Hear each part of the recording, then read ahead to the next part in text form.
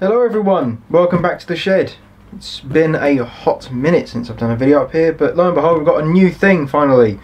The new Class 143 Pacer by Bachmann / EFE rail.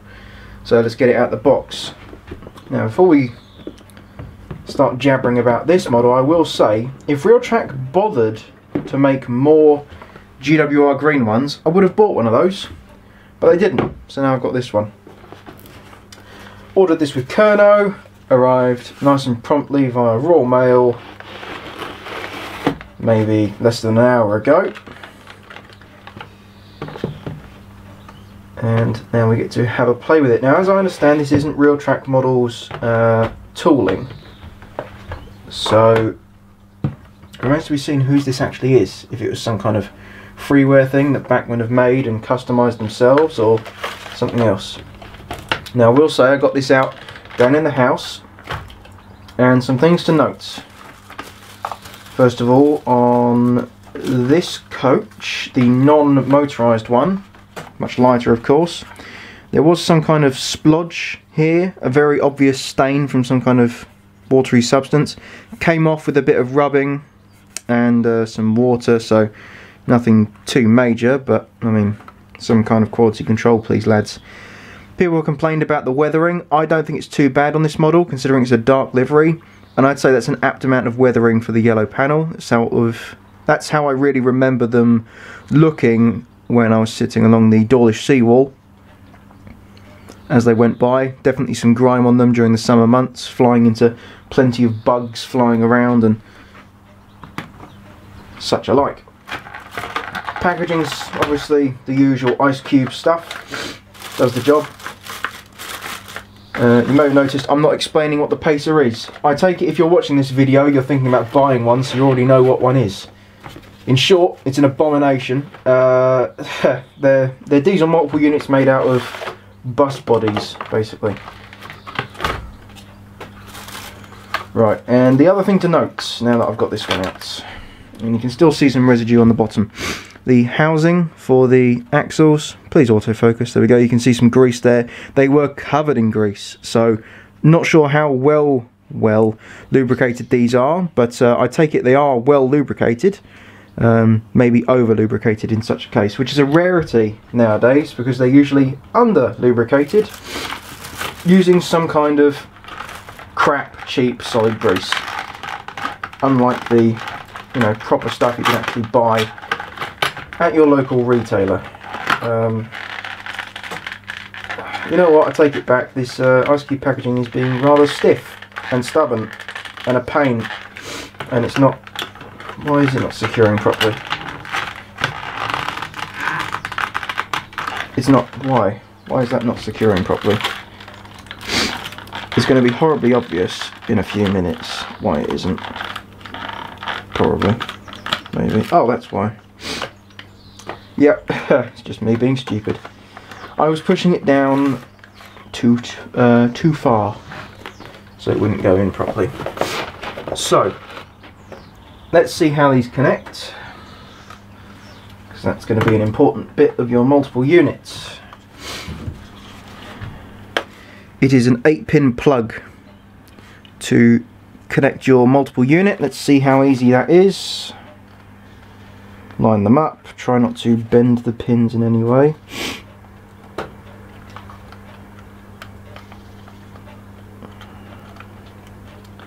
How does this actually connect? Wow. So that lines up there. Okay, that connects relatively easily. And that's it, that's together. There's your full train. Let's put the box away. I suppose we should also have a look at the instructions real quickly. Let's see. Such and such about sound fitting. And yeah, there we go. Open the covers, lubricate your gears. Seems to be already lubricated very well. If it isn't, I'm going to be thoroughly disappointed. And a massive parts list. No less than second radius. That's fair enough. And the box is substantial enough, I'd say. Let's quite good. So let's move this out of the way. Right, let's have a quick jump cut and I'll get this on a rolling road so we can see what the lighting and motor noise is like. So I've got my little controller here and let's give her some power.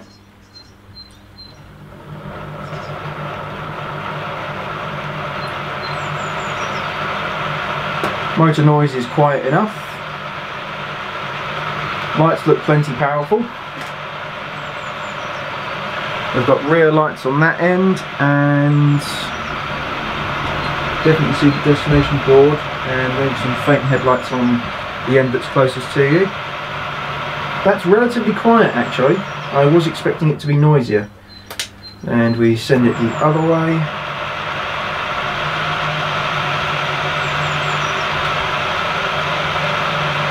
Headlights and destination board on that end, and definitely tail lights on the end closest. I think it's best to show those by getting the camera off the tripod, so let's do that. So now that we're up close, you can see the lit destination board and the headlights on this end. Lighting looks plenty fine. I don't see any light bleed along the body, which some people have had issues with. I think that's probably helped by this being a darker livery to work with.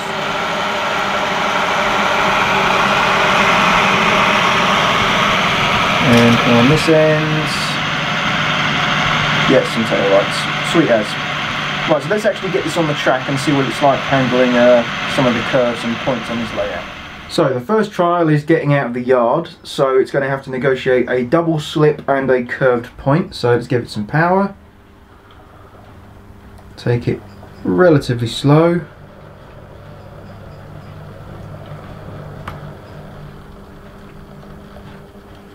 Ooh. There we go.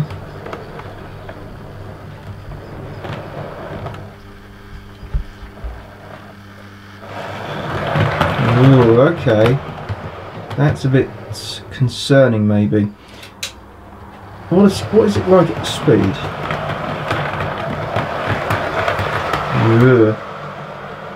Okay, it doesn't seem to like this double slip.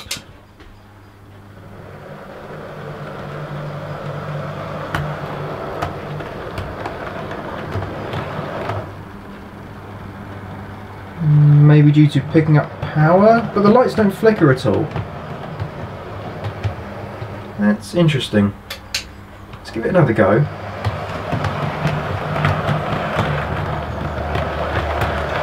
I'd say that's either maybe due to the nature of the non-bogeyed axles and picking up power.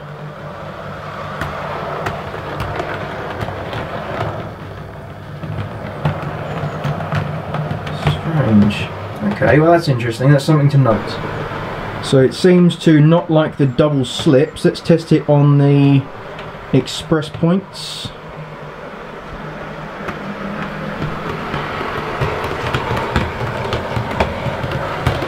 Does the express points perfectly fine, as it should.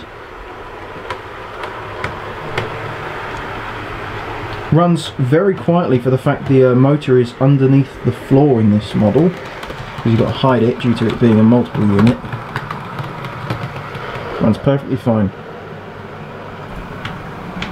Just before we test another set of points, and it will be the final set of points to test, which is the three-way. I wanted to check what pickups are on the bottom of this, and there's actually pickups on all axles on this model, as it should be. So I'm thinking that might be more of a radius thing, or struggling to pick up power over the double slip, which I find sort of strange, but also not at the same time. Because, okay, it makes a bit of sense considering these are single axles, and there's only, what, 4 wheels per coach. But the thing about that is one coach pretty much at all times is not on that double slip, so it shouldn't really have a pickup issue, so I'm thinking it is a radius issue. That's just something to note if you have a double slip on your layout. Now, as I just said, the final test is going to be over this three-way point that leads into the station. So let's have a look at it and See how well it handles it.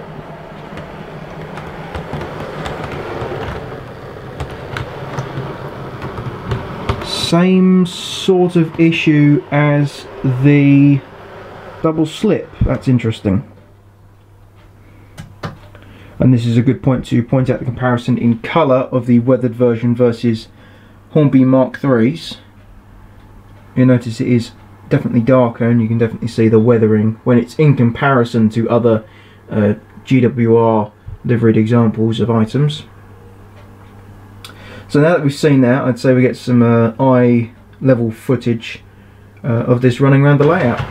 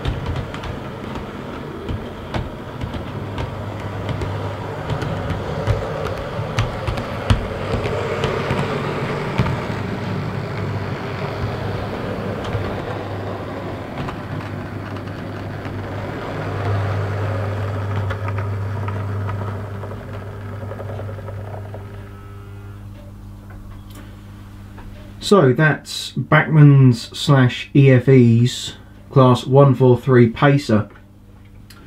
I'd say the weathering isn't as heavy as the initial photos showed, which is good. I think that's probably helped due to the dark livery, so it doesn't show up as much. The livery application is great. This has been a nice little missing link to fill in the GWR range. I'm well aware that Real Track Models did their own green GWR Pacer. However, that was only limited to 200 models, I believe. So if I could have got one, I would have. However, this has come along, so I bought this one instead. The motor noise when it's going around the layout is very quiet. I'd say it's really good and up to the usual Bachmann standard of a nice quiet model straight out of the box. Could do with some running in, I'd say. And to be honest, I think it could benefit from DCC fitting because of the light flicker and the few amount of axles to pick up off of, which is just something that comes with the the train that you're modelling, because you can't really help that there's so few axles on this, because it's a Pacer. It has very few axles. Slow speed running does leave a little bit to be desired, so again DCC with the capacitor just to smooth it out. I did run this model over the triple point and the double slip again at a higher speed, and there were no issues, so I think it is just sort of slow to mid-speed running over those points. So I think it is something to do with the radius it's taking / the pickups. That will be something I'll have to look at. Would I recommend you get this model? Now, this model cost £216 from Kerno Model Rail Centre. Would I recommend you get this for £216? If you really want a pacer and you couldn't get the Real Track Models one you wanted, yes. Otherwise, I wouldn't say it's the biggest standout thing in the world, so don't go and rush and get one. If this is your thing, it completes your Arriva, Regional Railways, Transport for Wales, GWR sort of theme for what you're modelling. Sure, do it. It's a great little addition to your GWR or whatever you have fleet. What more is there to say on this? The lights are nice and bright.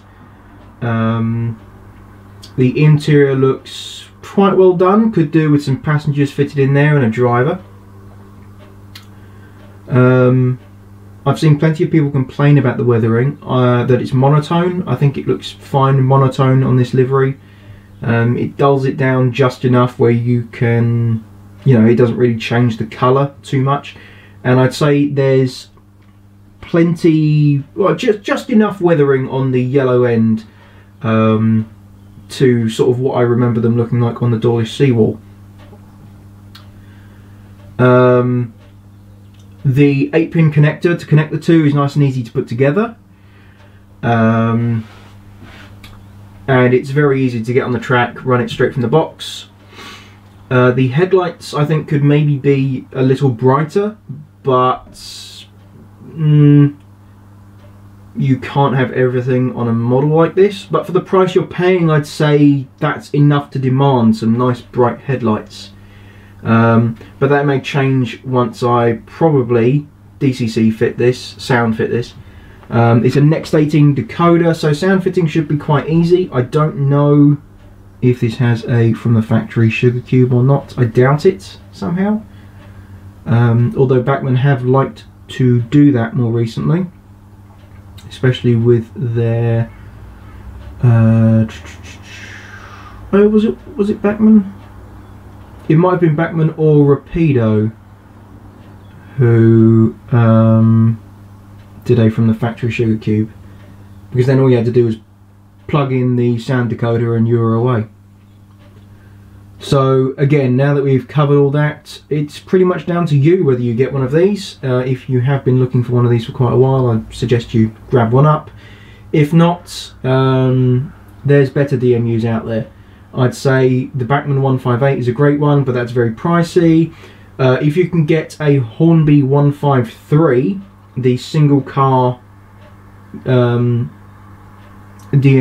in GWR livery, that is a really nice model with a good weight to it, very smooth running. I'd recommend you get one of those. And there's also the Bachmann 150, which I believe they've also done in the purple livery of the first Great Western. So you could pick one of those up as well. There are other DMU options in terms of GWR, but if you're after a pacer, this certainly ticks the boxes. If you have any questions about this model, leave a comment.